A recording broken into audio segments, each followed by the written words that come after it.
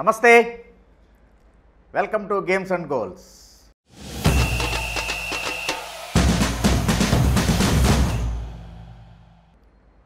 The real suspense థ్రిల్లర్ని మరిపించిన వేళ 166 పరుగులు ఈ ఐపీఎల్లో పెద్ద లక్ష్యంగా కనబడట్లేదు. 200ని కూడా చేస్తున్నటువంటి సమయంలో ట్రెంట్ బౌల్ట్ సెన్సేషనల్ బౌలింగ్ మొదటి 2 బంతుల్లోనూ కీలకమైనటువంటి కేఎల్ రాహుల్, అలాగనే ప్రమోషన్ పొంది 3వ నెంబర్ స్థానంలో వచ్చిన కృష్ణప్ప గౌతమ్ ఈ 2 వికెట్లని తీయటంతో లక్నో సూపర్ జైంట్స్ చాలా ఇబ్బందుల్లో పడింది. Indian premier league 15th edition match number 20 Rajasthan Royals versus Lucknow super Giants. Rahul, Lucknow captain Rahul toss గెలిచి ఫీల్డింగ్ చేయాలని నిర్ణయించుకున్నాడు. లక్నో బౌలర్లు సమిష్టిగా రాణించారని చెప్పేసి చెప్పుకోవచ్చు ఖచ్చితంగా. ఎందుకంటే ప్రత్యర్థిని మొదట్లోనే చాలా ఇబ్బంది పెట్టారు.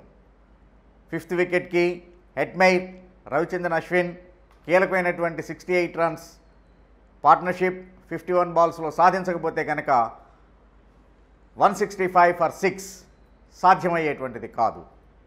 ఇక్కడ చెప్పుకోవాల్సినటువంటిది అశ్విన్ చాలా ట్యాక్ట్ఫుల్గా 19th ఓవర్లో రిటైర్డ్ అవుట్ అయ్యాడు. ఎటువంటి గాయము ఏ కారణము లేకుండా కనుక ఒక బ్యాట్స్మెన్ ట్యాక్ట్ఫుల్గా రిటైర్ అయ్యేట్లయితే అతను తిరిగి బ్యాటింగ్కి రావాలి అంటే కనుక ప్రత్యర్థి కెప్టెన్ యొక్క అనుమతి చాలా తప్పనిసరి. అది తెలిసి కూడా అశ్విన్ రిటైర్ అవుట్ అయ్యాడు.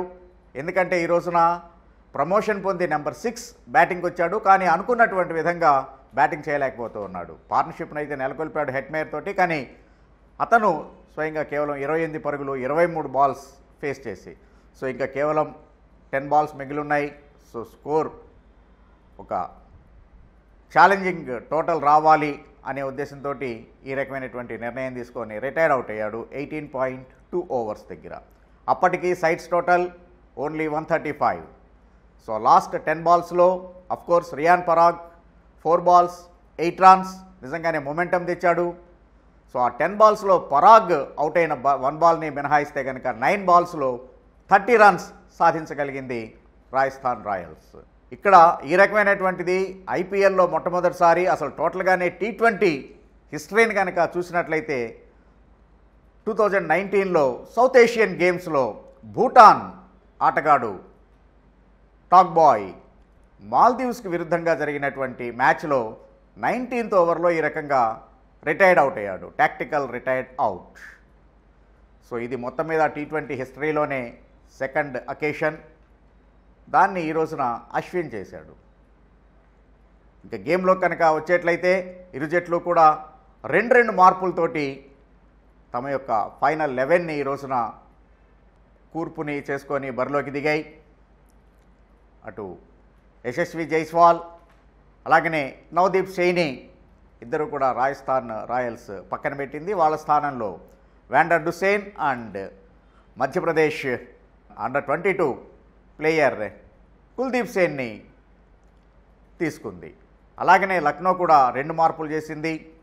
లెవిస్ అండ్ ఆండ్రూ టై స్థానంలో స్టాయినిస్, చెమీరా వీళ్ళిద్దరిని తీసుకుంది. అయితే ఇక్కడ ఆశ్చర్యం, లెవిస్ చెన్నైకి విరుద్ధంగా 23 బాల్స్లోనే 55 రన్స్ సాధించాడు, man of the match. So అలాంటి లెవిస్ని కాదని చెమీరాని తీసుకోవటం కొంచెం ఆశ్చర్యాన్ని కలిగించింది.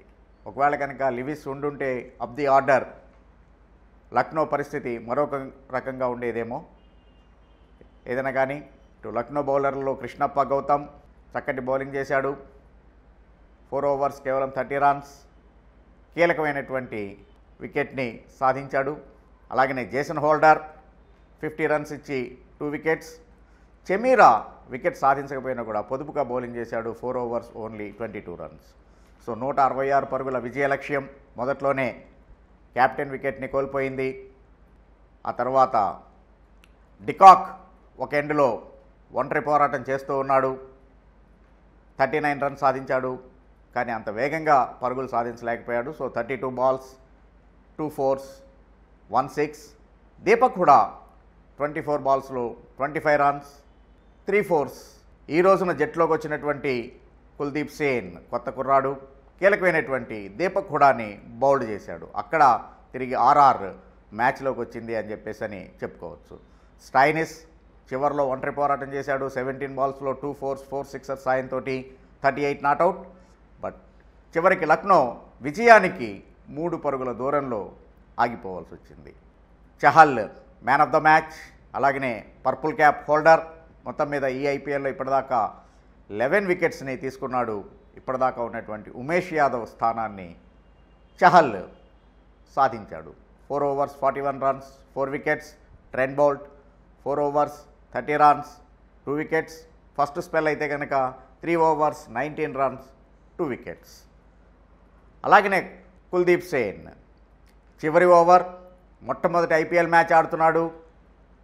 స్టైనిస్ క్రీజ్లో ఉన్నాడు. సహజంగానే ఎవరికైనా కానీ ఆ ఒత్తిడి అనేటువంటిది ఉంటుంది. కానీ దాన్ని అధిగమించి, ఎందుకంటే కావాల్సినటువంటిది కేవలం 15 పరుగులు లక్నోకి. సో 6 balls 15 రన్స్ కంట్రోల్ చేయడం అనేటువంటిది కష్టం. బట్ చాలా మెచ్యూరిటీని చూపిస్తూ అద్భుతమైనటువంటి బౌలింగ్ చేశాడు ఈ రోజున కుల్దీప్ సేన్. ఓవరాల్గా కుల్దీప్ సేన్ ఫిగర్స్ కనుక చూసినట్లయితే 4 overs 35 రన్స్ 1 వికెట్. ప్రసిద్ధ కృష్ణ కూడా సేమ్ బౌలింగ్ ఫిగర్స్ని నమోదు చేసుకున్నాడు. ఓవరాల్గా 20 overs 162 ఫర్ 8 లక్నో ఆగిపోయింది. ఈ రోజున ప్రత్యేకంగా రాజస్థాన్ రాయల్స్ కెప్టెన్ సంజు శాంసన్ గురించి ఖచ్చితంగా పేర్కోవాల్సిందే.